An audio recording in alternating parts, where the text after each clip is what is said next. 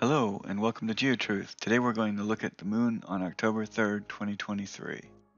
On October 3rd, 2023, the moon continues in its waning gibbous phase. On October 3rd, 2023, at Myrtle Beach, South Carolina, around time 22:59, which is 10:59 p.m., pictures and videos of the moon were taken using a Nikon P1000 camera.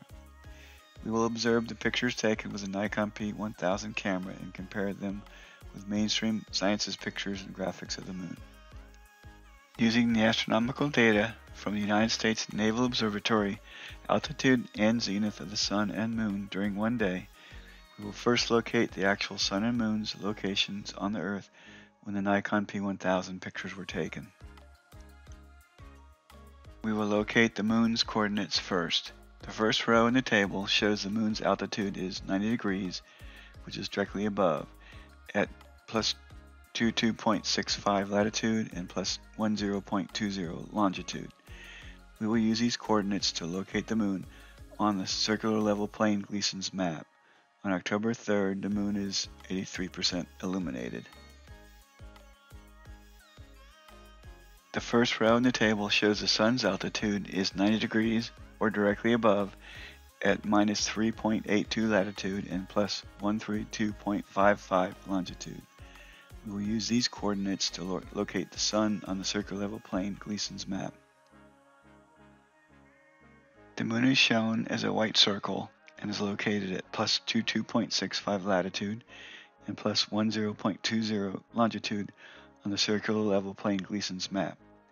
The sun is shown as a yellow circle and is located at minus 3.82 latitude and plus 132.55 longitude on the circular level plane Gleason's map. Let's compare the locations of the sun and the moon from September 29th to October 3rd.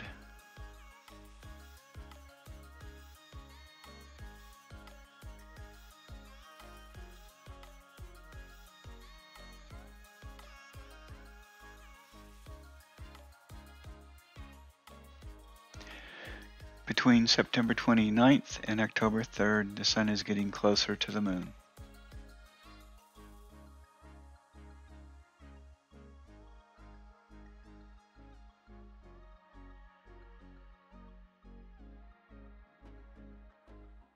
This is a picture or graphic of the moon according to mainstream science, which continues to show loss of light and illumination of the moon.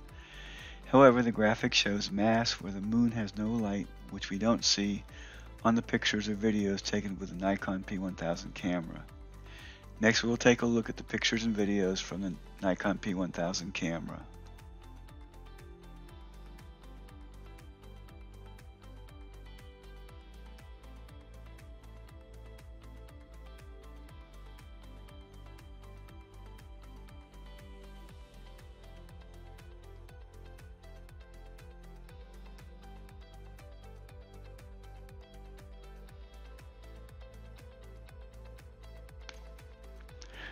So far, we have seen the moon go from 100% illumination to 83% illumination, which means the moon has lost 17% of its full light capability. In observing the pictures and videos from the Nikon P1000 camera, we have actually seen that 17% of the moon has actually disappeared with no mass. We continue to see where light no longer exists, there is darkness and no mass. We also continue to see areas where there are specks or pieces of light which are not attached to the edge of the moon.